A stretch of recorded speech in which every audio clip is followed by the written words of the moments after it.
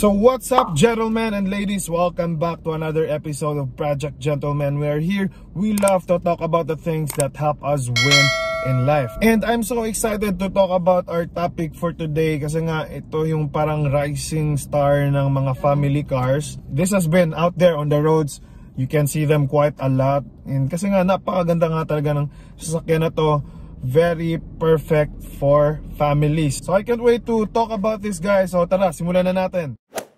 So the car that we'll be featuring today is the Toyota Avanza, all new, refreshed from the previous generation. And the variant that we're going to be focusing today will be the E variant, the mid variant for this model. This is the one that's accessible to us, and which is really good actually because it offers very many amenities, and at the same time, the price is also competitive. So more about the price later on, guys. But for now, what I can tell you is that, can you believe that this car only comes under 1 million pesos? So more about it, like I said, later on. For now, let's appreciate the side profile of this car, guys.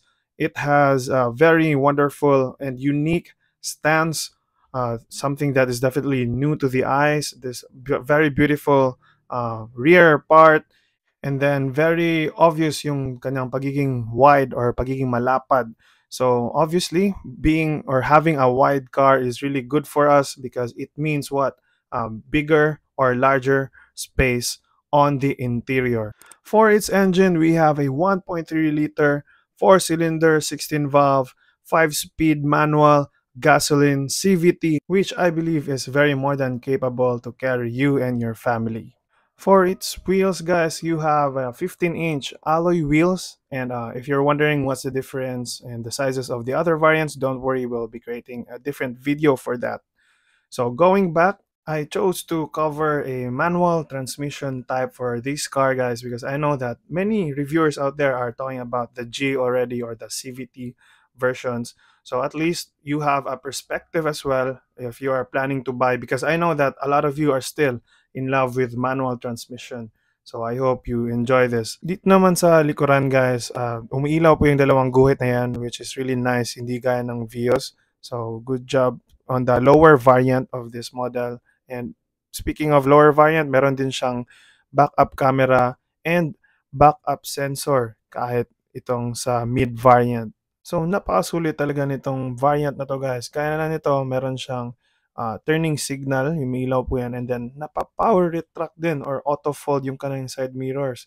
So I don't know if you're still gonna hesitate with the E variant, guys. Napakadami niyang talagang meron na, kumbaga, meron din si G and then meron din siya.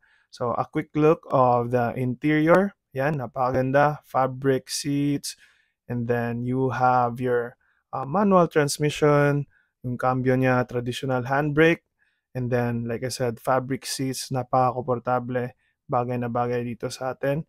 And then here, you have the hard plastic material, medyo sayang, pero it's okay, pwede na rin. And then, you have the chrome door handles, and then, like I mentioned, yung auto folding nga niya, which I really, really love, guys. I can't believe that Toyota has given such amazing features to a lower variant. And then, ayan, you have your cup holder, which is really nice. Stagnant lang siya dyan, steady lang siya. And then you have your steering wheel and yung adjustable niya na seats. So, dito tayo sa loob ng Avanza. It's nice, it's comfortable. So far, so good naman. Let's see the steering wheel. Okay, 5'8". Sobrang laki ng space ng legs between. Alright, ayos. Kung malaki yung tao, mag-enjoy ka dito. Urethane material, controls, ganyan ang ating analog dashboard or control panel. And then right here on the side, we have this infotainment display. Then for the aircon controls, space, carbon fiber material or texture, nice. And lalagyan ng whatever stuff you have. The shift stick, okay. handbrake, and then may konting ano rin dito, space, and then socket, 12-volt socket, then the urethane armrest.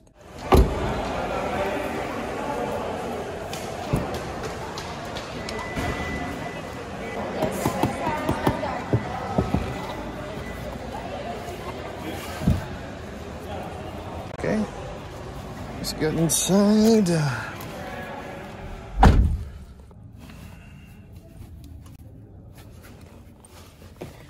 Comfortable driving position ko, and then this is how I feel being in the back seat. Okay naman. Yeah, still ample space. And then yeah, not a lot of toys. There's the aircon vents. Nice, unique. And then the controls for the fan speed. Then the other one. Then may ilaw. Okay.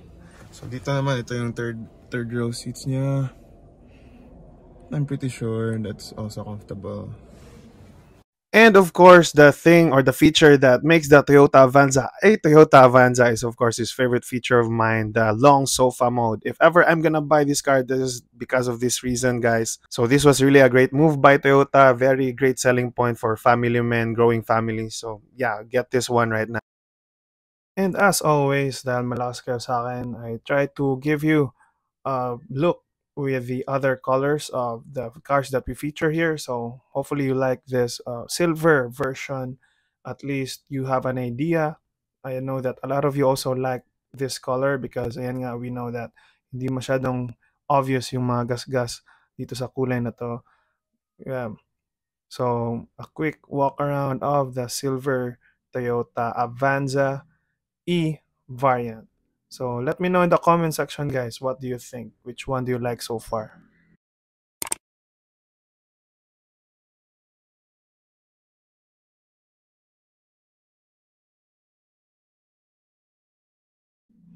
So, nakapili na ba kayo ng kulay na gusto nyo, guys? So, if you're interested, if you're thinking about it, you wanna buy right now, this is the price of the Toyota Avanza E manual transmission.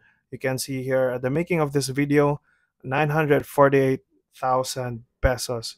Very much under 1 million, guys. Napakasulit as you have seen naman, diba?